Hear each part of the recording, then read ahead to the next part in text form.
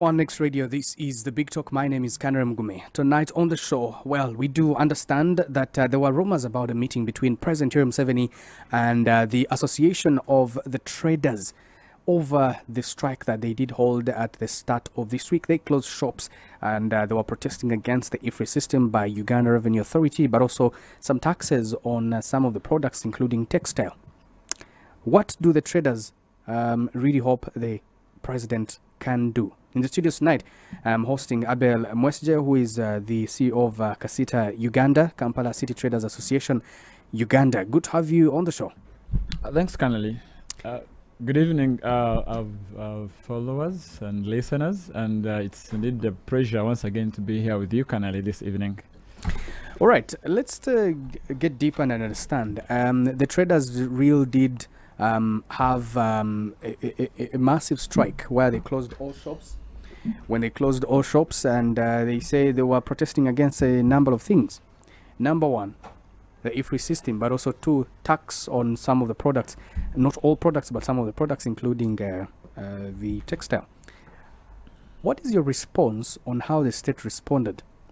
There were marching military men in uniform downtown. As much as your strike was peaceful, do you feel like that is the right response on how the state should have responded? Thanks, Connolly.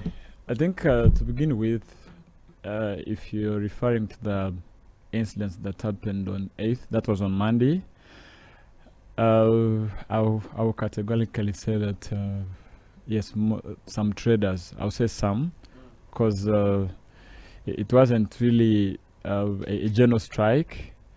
Some traders closed their shops, and as KACITA, our position then was not in for the strike, and we had given our reasons. In the first case, I think it was one day to Eid celebrations. So we had our business people, our members who had prepared for the Eid season. As we know, I mean, the purchasing power being low. I mean, the was it Eid? Was it Easter? No. One day to Eid celebrations. Yeah, but I mean, today is 11th. Yes. Yes, all this is in plan, Canada. Yeah. Today is 11th. So we had advised our members that it wouldn't really be prudent for us to be on streets when our Muslim counterparts had actually, planned for the Eid celebrations, which is the business season, just the way you see Easter and Christmas for them. But unfortunately, there are some sections of traders that could not contain that, and so they had to go out there, show their dissatisfaction, which we tried to contain. That's why I think the demonstration didn't take the full day. Along the way, we managed to contain it and have these people try to understand. There are some landlords who had closed their buildings. Of course, you would understand them because once bitten, twice shy. You're a landlord. You leave your building open as others are trying to close. Then your tenant's merchandise is destroyed. You're liable. All that sort. But it was later solved. But then for the cause, as you're mentioning, I think the cause is very clear. Those demonstrations, from our own understanding, they are always the last resorts, because we clearly know it's not a demonstration that actually brings on board results that you're looking for. No. But then you realize that by the time someone clearly knows that if I go for this demonstration, tear gas is coming on, because it is the order of the day when it comes to demonstrations. I'll lose out on sales, I'll be closed, I'll be ABC, but then says, no, let me painfully, show my dissatisfaction. So the causes are there. And I think the aftermath, after containing all that, we haven't called off the demonstration. For 16th, that is on Tuesday, as KACITA. And why we mentioned 16th is that from 8th, even before 8th, on a daily basis, we are having engagements and dialogue. Our approach is different. You dialogue first. So the demonstration comes as, you know, when everything has actually failed. As the last result. As the last result. And as I speak, I wouldn't want to preempt, but when you look at these days, stakeholders that we are engaging, including political figures and security organs, who are now backing us up, and they're like, hey, Abel, why are you doing this? Upon explaining, and you're like, okay, why don't we take this route? And we're like, but no, that's the route that we want, dialoguing, but we are not getting results that we actually anticipate. So we still believe that from now up to then, Tuesday, we hope to have some positivity that out of the 4 reasons why these traders are not satisfied, even if we achieve 3 of them. What are the most 4 pressing concerns? So the most Let's get into it. The most 4 pressing concerns. The first one, of course, it's about EFRIS, electronic fiscal invoicing and receipting solution.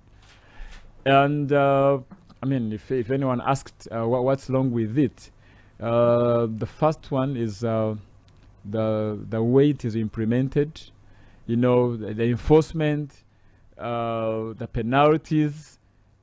So these are things that are really hurting.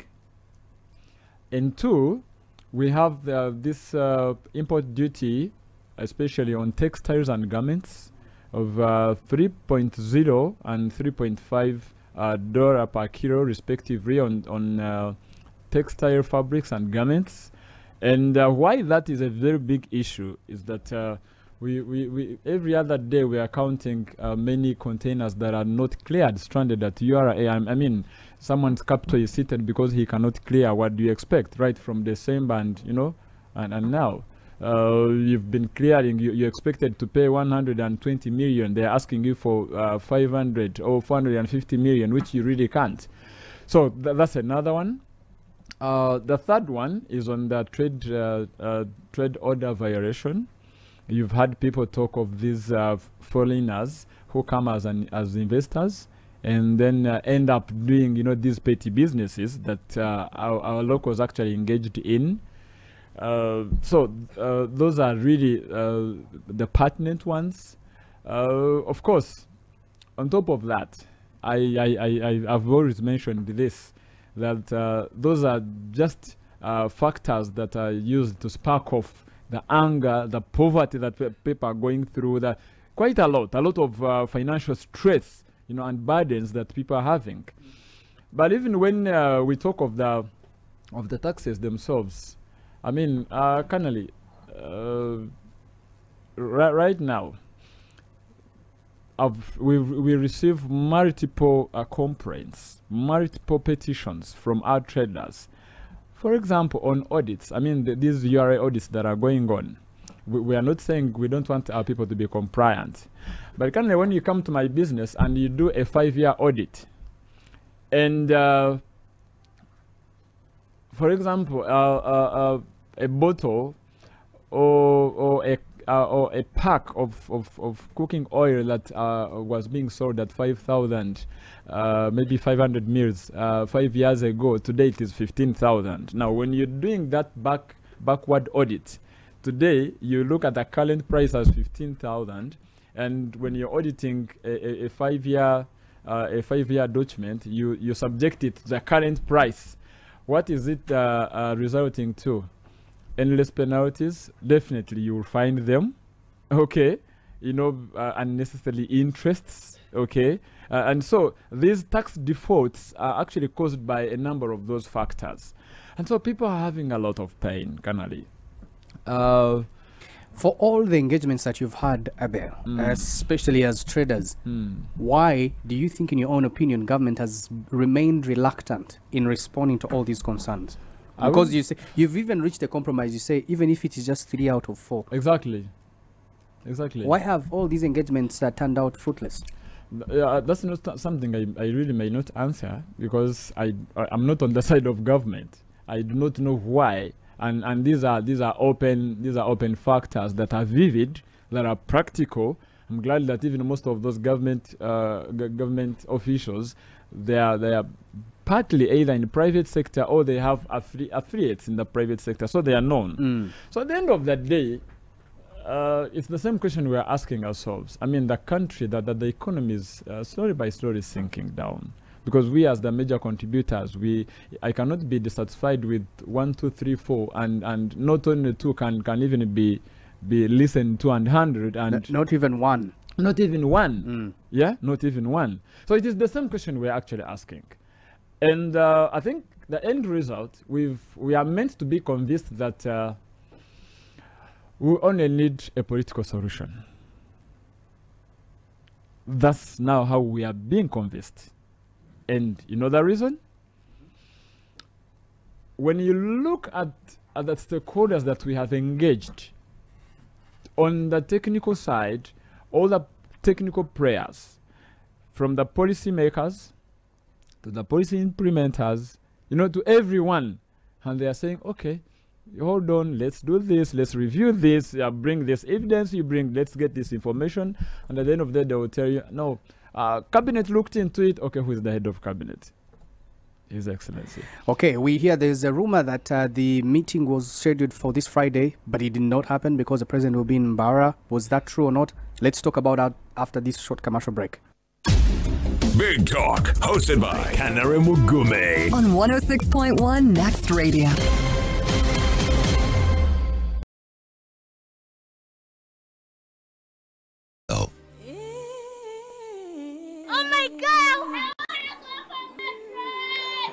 This festive and back to... Oh my God! This festive and back to school season, gift your child a mattress from Conform for a good night's sleep. These mattresses come in diverse color and sizes. Enhance your bedroom with Grace textile products like bed sheets, bed covers, pillowcases, and more. Our products are made of smart technology with durable and reliable raw materials. Find our products in all outlets near you. Contact us or visit our factory at Imbari and Mbarara-Mukono. Conform Mattress, the sleep experts. I'm gonna study hard so that I can win myself a Conform mattress next. No matter what your plans for the day are, we're here to help you get through. With Next Radio. Big Talk, hosted by Kanare Mugume on 106.1 Next Radio. 106.1 Next Radio, this is the Big Talk, and we are shining a spotlight on the sort of uncomfort that is going on inside the traders. They say they have 4 reasons that the state needs to respond to. The state responded with military police when they decided to strike and show that they were protesting against this number of issues. In the studio tonight, I have the man who represents the traders at the level of KACITA Uganda, Abel Mwesigye, who is the CEO of the group. Good to have you on the show, and thanks for always making time. So you say that this number of issues, 4 of them, need to be responded to, but with a political response. What does that mean? Talk to us about the rumored meeting between the traders and the president. Colonel, and to you and the listeners, I think now I have a position to mention that that planned meeting was not known to us as KACITA Uganda, and indeed it was not there. Where did it come from? Where did the rumor come from? The head of and you can tell us now the difference between KACITA Uganda and the Uganda Traders Association, and I know at some point you even disagreed with the strike that did happen on Monday. The chairman of the Uganda Traders Association did confirm live on television that this meeting was happening on Friday, and it also, this rumor moved even all the way up to Parliament as they were debating this issue. So what is going on? Thanks, Colonel. I think I would want to first bring a distinction between KACITA and FUTA or any other organization. In the first case, we are in a liberal economy, and how we operate is even tomorrow, Colonel, you're free to wake up, have your members, have them legally registered, and you're recognized. I mean, I think it's the reason why even today politically we don't only have NRM, the ruling party. We have hundreds of parties in there. But what I am meant to understand is that every entity has got its own ideologies. Okay? Now, when it comes to KACITA Uganda, with our huge membership and 20 years plus in the field, we definitely have a distinction. Now, yes, he was on TV. I equally watched that, but then I'm just here on behalf of KACITA, and I would want to tell you that whatever I mentioned here, I have it's the position of the association. So I may not tell the basis for his pronouncement, but what I can tell. Who do you represent as KACITA? Of course, we represent not only the traders, by the way, because the distinction that we have is that KACITA is multi-sectoral. That in our membership, we have a wider membership than the other associations. We have manufacturers in there, we have traders, we have importers, we have professional bodies. You understand? So that's why we are very careful. And who does Uganda Traders Association represent? I do not understand their membership. I'm so sorry. I really wouldn't want to make such a mistake. Rather, I have to mention what I am aware of. At least I know what KACITA Uganda does, what it stands for, whom he represents, and all that. And that's why I can't categorically, defend or justify the statements that they made.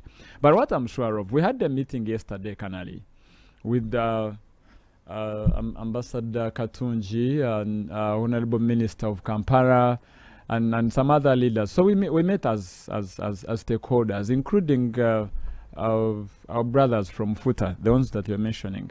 And we are trying to harmonize. So it's the same question that came out, because even the president himself asked. So in the monitor, I think that is yesterday's monitor, not only parliament. So it really went viral, but the president was not aware.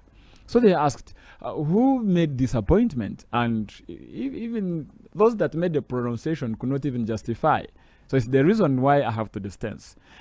On the 7th of March, when KACITA Uganda, led by Chairman Dr. Thaddeus Musoke, they met the president himself, who promised to meet the traders in this month of April, but did not specify the date. That's why I'm telling you that for us, we have found that yes, anytime we're meeting the president, because this was one-on-one and it was on record. Yeah, but also when he said he's going to meet the traders, he's not going to meet every trader, meaning he's going to meet the leadership of the traders. No. So was that for Futa? Was that for KACITA? No. Kind of what we sought for, or what we requested the president, was not only to meet the leaders, because the trading society, the trading membership is so desirous of meeting His Excellency. When you listen to some of the voices, they will tell you, but Abel, when these musicians want to meet him, they usually go when whoever those are. Why is it that for us he can't meet us? And that's why our proposal was to have this mass meeting or wider meeting in Kololo, where we would mobilize, different sectors, different regions. He meets them as normal citizens. You understand? Even when he meets them, it will not be them talking; it will be their leadership. Of course, it will be. I think that there is need for the two associations to, I think, sit and talk and decide who represents what. Because because the contradiction begins in your leadership as traders. Let me clarify this. You see, when we talk of KACITA, I will categorically tell you that even beyond KACITA and Futa, we have over 20 other associations. UTEA, CAFO, name them. But then what happens? If I have a meeting as KACITA Uganda, I have associate members and I have allies. Those that may not subscribe directly to KACITA, who are independent, but with a common ideology. So here we are not looking at two entities. No, we are looking at the common goal. And that's why, but even Futa, we sit and brainstorm, harmonize here and there. But these issues of, personalities, characters, I mean, they can't hide. So our common goal is to achieve a sustainable, business environment that is fair to our members, and that's what we are all pushing for. Otherwise, we would have hit the streets like long ago, but it doesn't really work. And that's why we're even coming on board, not only with lamentations, no, but with recommendations and suggestions, Canali. Okay. Let's go to what you talked about earlier, that the responses that you need should be political. Why? Shouldn't you be looking at some of perhaps amendments that need to be done? If it concerns the law, shouldn't you be looking at compromises? Why a political response?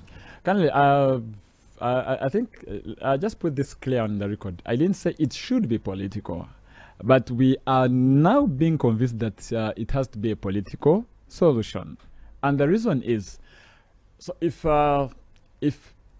we've been to Parliament, we've been to these ministries, including Ministry of Finance, who are the policymakers at all levels, and this was evidenced by the meeting that we had with traders and the PSST and his team, including the CG, on the 8th. It was a Women's Day.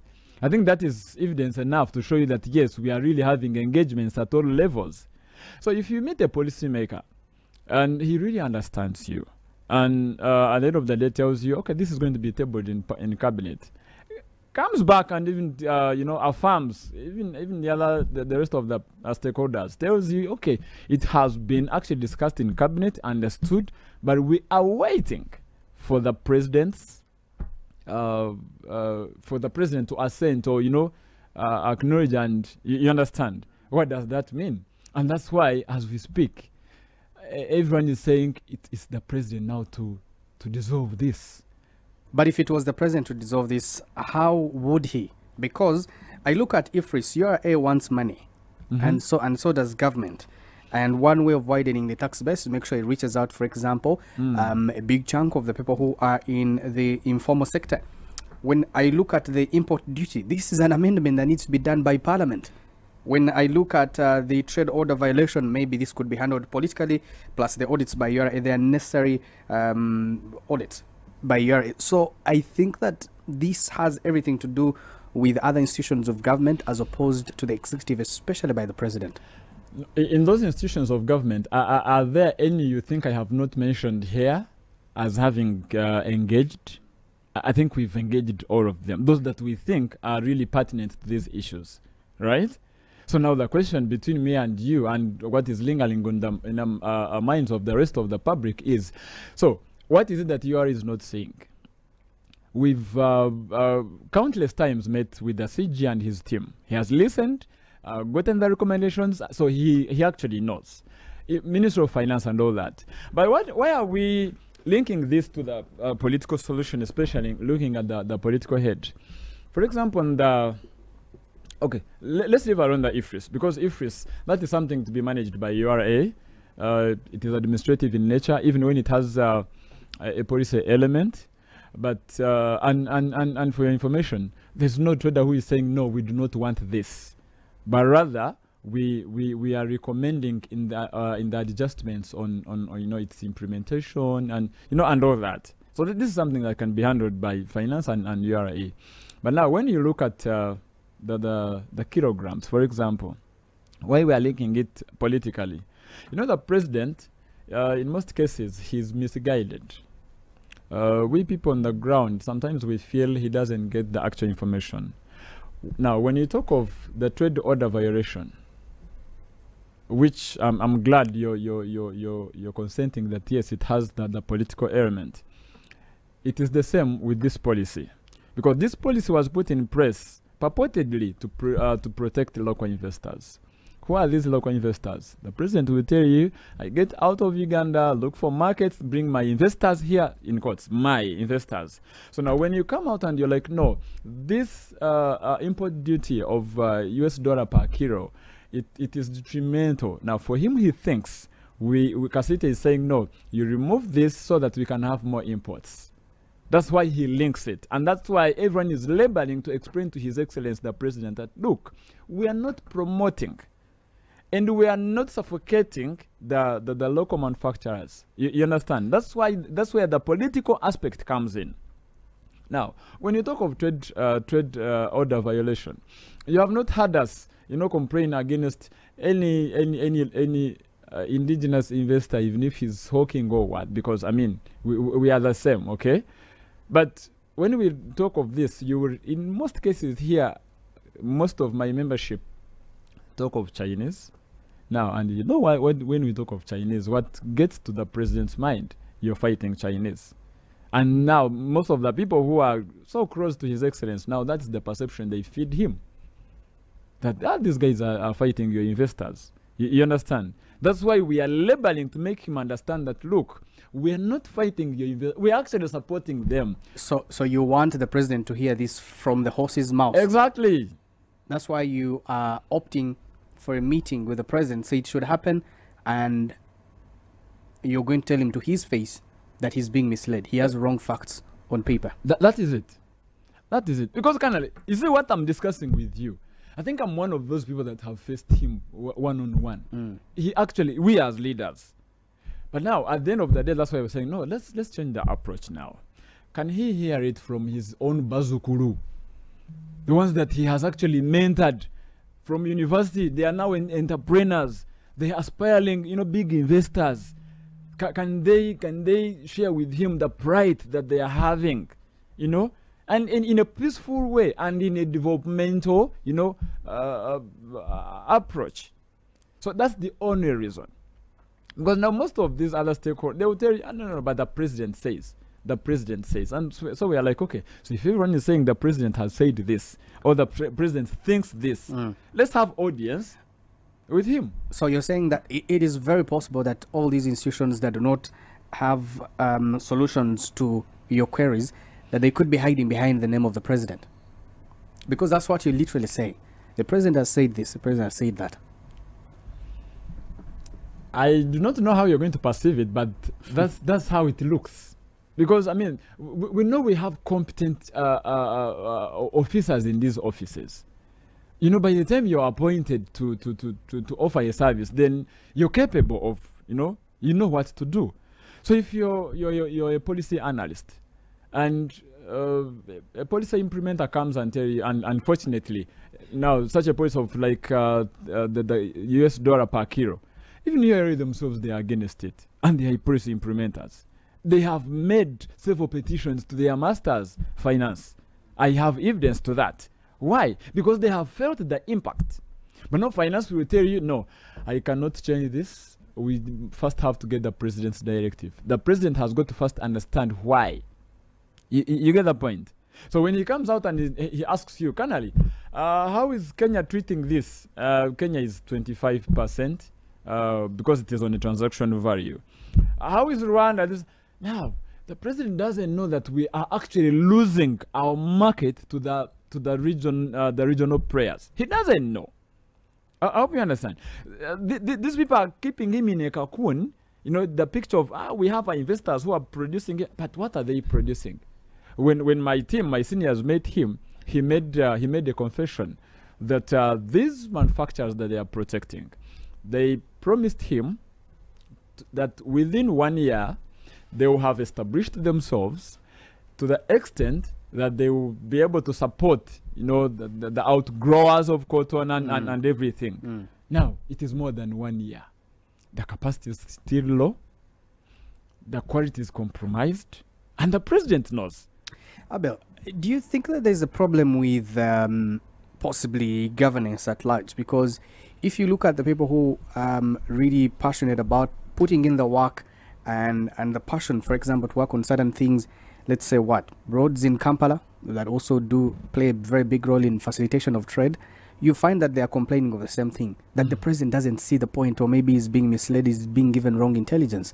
But he uses the same roads every day from Nakasero to Entebbe on a daily. And I can speak of institutions, maybe 20 of them, who I find that they complain and they think that the president can offer them a solution. Here is KACITA saying that. Do you think that there's a problem of leadership at large? Or there's a disconnect between leadership and the people who actually are involved, who are on ground? I think, Kanali, you're just praying within an answer. In Uganda, we have a saying, I must own, that you know what it means? There's no way 10 people can all be against one. Most likely, there is a very common factor that is big, that is actually uniting them. So if KACITA or traders are realizing that, yes, without the president's intervention, our cries are not going to be wiped away. Okay, so get to infrastructure. What is that he doesn't see? Even when it comes to these budget allocations, I've seen those practitioners cry and trying to justify why they need more budgets than the other ones. But the reasons they give are vivid.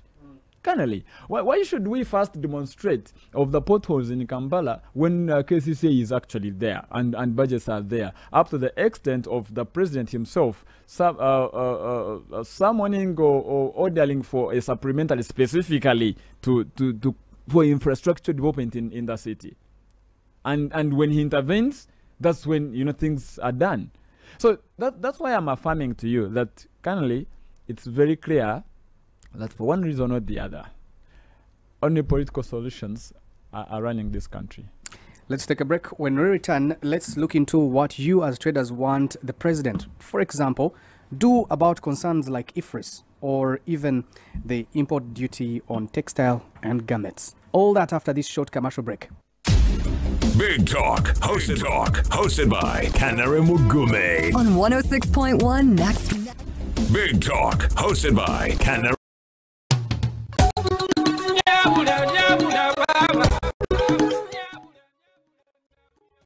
Big Talk, hosted by Kanare Mugume. On 106.1.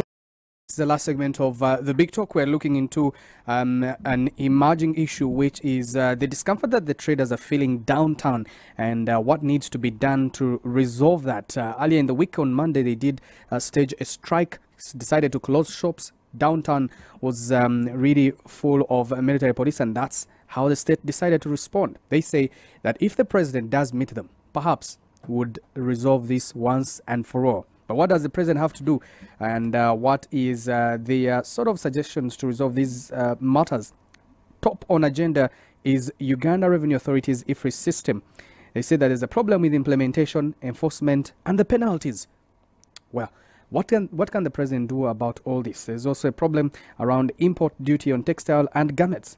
There's a trade order violation that the president needs to hear about. But most importantly, the unnecessary audits by the Uganda Revenue Authority. In the studio tonight, I'm joined by Abel Mwesigye, who is the CEO of the Kampala Capital City Traders Association. Uganda does represent not just traders, manufacturers, importers, exporters, and everyone involved in trade, not just in Kampala, but the whole country. Abel, what do you want the president to do? Okay, maybe what is it that would want to be done? Because at the moment we are running to him, we hope he doesn't again say, Honorable KACITA, come, or this or that. Because you've been there. And because we've been there. The issues have remained unresolved. Okay, I think the first thing, we would want the import duty of the USD in, per kilograms. That's $3.5 and $3.0 for textiles. We'd want it to be scrapped off, and we get back to the transactional value of. Actually, now the transactional value is 35%, even when it is still higher. Yeah. So when you look at Kenya, who have the cost to advantage, they are on 25%. If we could get back to 25%, I think it could do it much better. It could reduce on the smuggling that we are witnessing at the borders, because the sources of these products are actually the same. Both Kenyans, Ugandans, I mean, they get to the same market on the global scene, China and everywhere. That's one. Two, on IFRIS, because of the cost of compliance that is imposed on small businesses being high in terms of internet. Because it is technology based, the turnaround time to issue receipts, the way it doesn't fit within these SMEs operations, then the unnecessary and high penalties that our people are receiving, which are actually so much discouraging the adoption of embracement of this technology. We would want all those to be halted.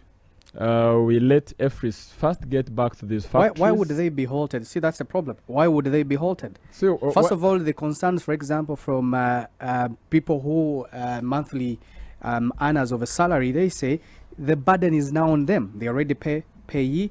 On top of that, when they dip in the banks and they want to withdraw it, they are charged 0.5%.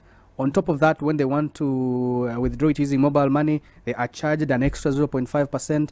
On top of 2,500 shillings charged as bank charges, on top of 15% charged on that 2,500 shillings. So they say that, you know, the traders who are involved in day-to-day trade, who get their profit on a daily, they are not getting tax from them. That the revenue is concentrated in a very small percentage group of people. Why should all this be suspended? Okay, I'm glad we are using the word suspension. Now, of the tax categories that we have mentioned, if I can use an example of you, Canally, is there any of them that is levied on you and you don't understand it? I guess no.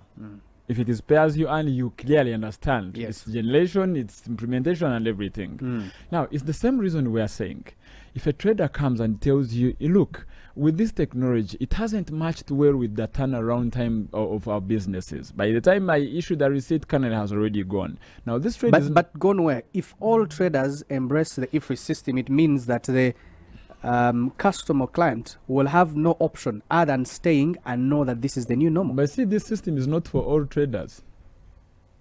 That's why you're going wrong.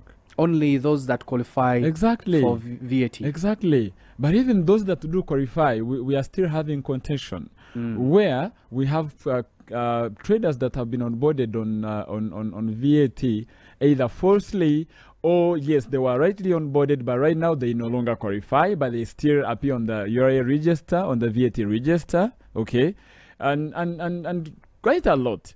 So this is why we are saying, why we are talking of halting. Can you first study, analyze, even its implementation? Can you first let this concept sink into the minds of these people? Can we first concentrate on sensitization?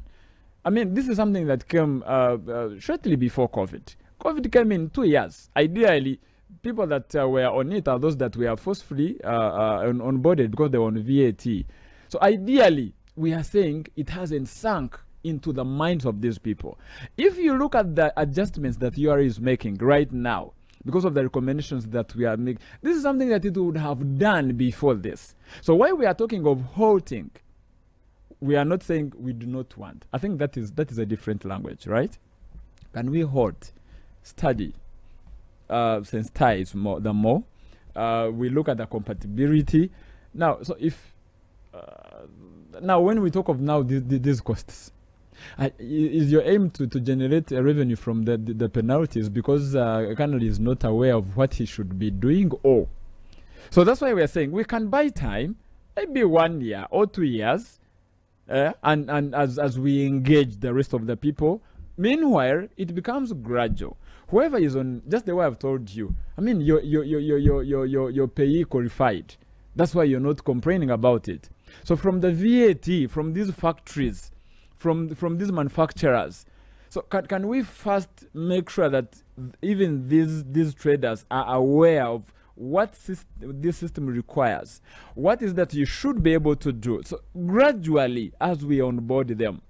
But by the time you bring, you know, this huge force, military force, then it has an implication that there's a problem in its implementation. How did the traders actually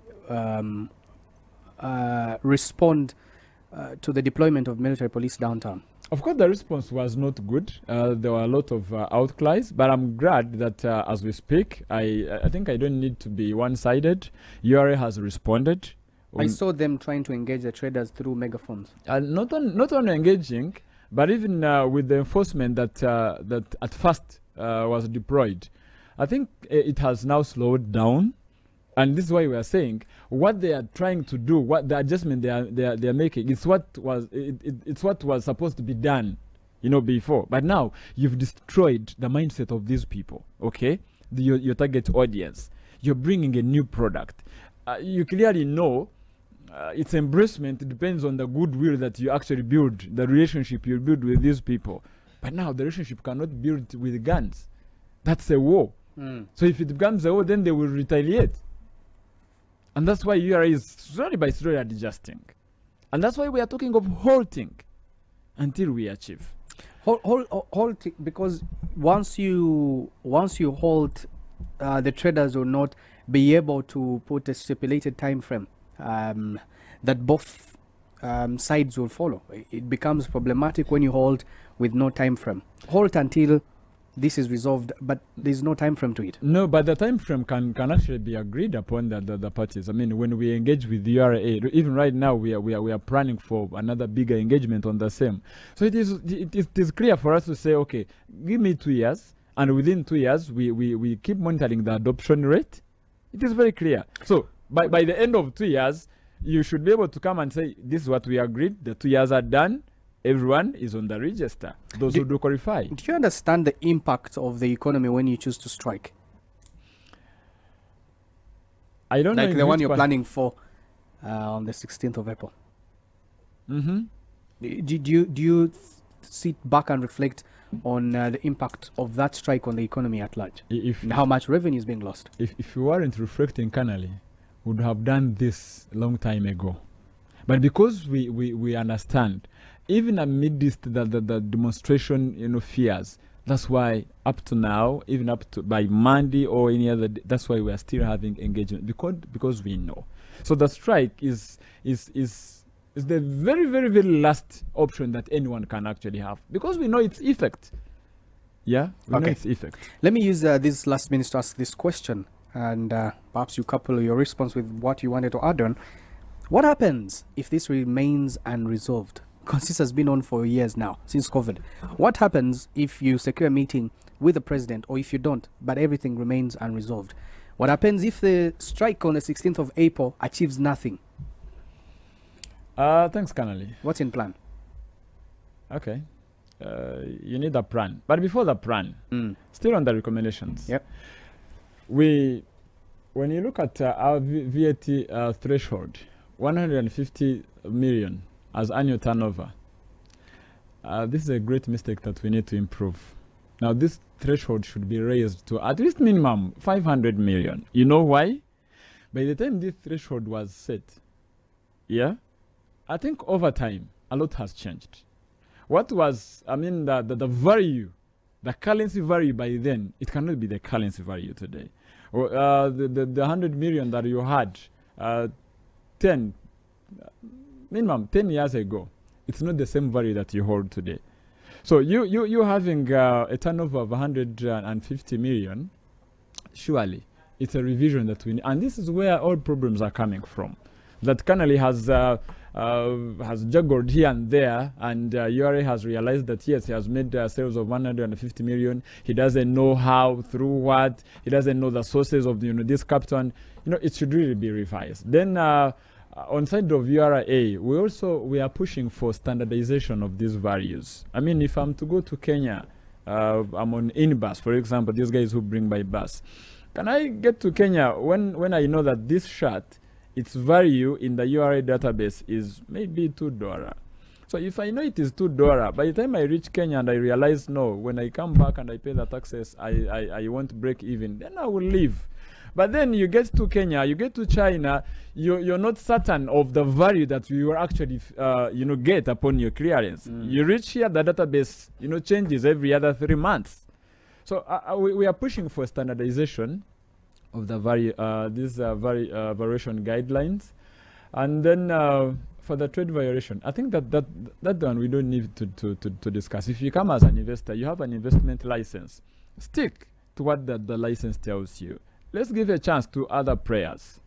That's what we think, and that's what should be done. What is currently on ground? What are the foreign investors doing? They come under what licenses, and then they end up in what? Of course, they come as investors. At the end of the day, he opens up a shop in Chikubo, in Masaka. As if that is not enough, he gets this stock, puts on a van, pick up, starts hawking. And he's an investor, for God's sake. So you come as Kanali, get to Nabugabo, you buy from him maybe 10 cartons. On reaching Masaka, he's the same investor, same business player who is actually hawking same products. And if he has given you on factory price, that means even when he's hawking, it's still the same price. So what is that you're going to do? Why is that your problem? How? Why is it a problem? In the first case, why are we calling it a violation? A violation itself is a problem because you're getting against the odds. That's one. Two, it is creating an unnecessary competition. You know, the price cuts and all that. And three, I think it is widening now the relationship in the business. So you cannot tell where a manufacturer is, where a retailer is, where a wholesaler is. What then happens? We've lost touch with our end users. I mean, currently, there's no way you're going to come to me, I tell you this shirt is 50,000 because I've added a 3,000 profit margin, and you clearly know that when you get to Abel, you will get it at 47. Will you ever come back to me? So which business is that? And in turn, how are you going to convince Abel, who is facing this price undercutting? You know, at the end of the day, the business is started, and you're telling him, Abel, can you kindly have your capital invested? Can you upgrade to manufacturing when we are seeing what our counterparts are doing? So it's really wrong. And that's why we are against it. So well, Abel, your parting shot looks like we are out of time. So on what will happen, I don't think I'm able to answer that, because I will also ask you, when you say if it doesn't happen, so what happens if it happens? So we have to I expect you to say perhaps we continue pushing, but to what extent? No, we are pushing up to when we get the success, which we believe we will get. Yes. Abel, many thanks for honoring our invitation to appear here on the Big Talk. Thanks, kindly. Big Talk returns tomorrow 7 to 8. For now, you can catch me on the news at 9 p.m.